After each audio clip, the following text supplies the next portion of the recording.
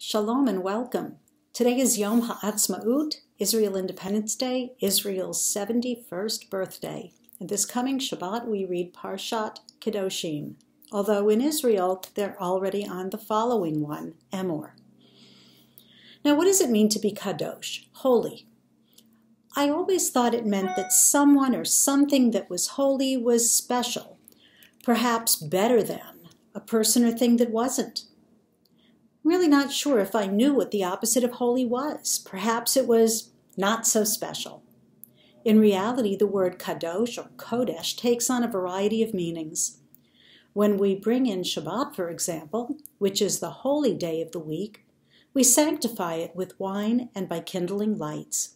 When Shabbat ends, we again light a candle and drink wine, blessing the one who mavdil ben kodesh lechol, distinguishes between the holy and the mundane. In this case, the mundane refers to the 6 days of creation, the work week. Now we can argue whether Shabbat being holy means it's better than the other days of the week, but that's not my point. Kodesh, holy, consecrated, really means set apart. Ritual objects are set apart to be used on certain appropriate occasions, although I'm not talking about the good towels that no one was ever allowed to touch, or the china that won't be used until, the Messiah comes. 3 times in the opening verse of this week's Torah reading, we read a version of Kedoshim Tehiyu, Ki Kadosh Ani Adonai Elohechem. You shall be holy, for I am holy.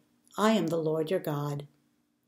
God, often referred to as HaKadosh Baruch Hu, the Holy One, blessed be He, is eternally and inherently holy. God is not a flesh and blood king. Now we mere mortals, however, are to become holy by performing the mitzvot that God has commanded us to perform and to refrain from engaging in poor behavior. The Parsha is full of ways for humans to become holy, to engage in godlike behavior, beginning with revering one's parents, keeping Shabbat, caring for the needy, and not worshiping idols, to name a few.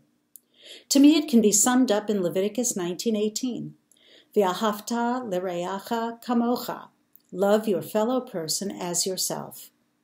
That's not always easy for a variety of reasons, which is a discussion for another time. But the reality is that although no one is perfect, we can still experience moments of holiness and know that God knows we're doing our best. It doesn't take much to experience these moments of holiness, as the Talmud tells us, based on the final verse of Psalm 17, even when a person gives a mere peruta, a very small denomination coin, to a poor person, he merits to receive the divine presence, as it is stated, "As for me, I will behold your face through charity. I will be satisfied when I awake with your likeness."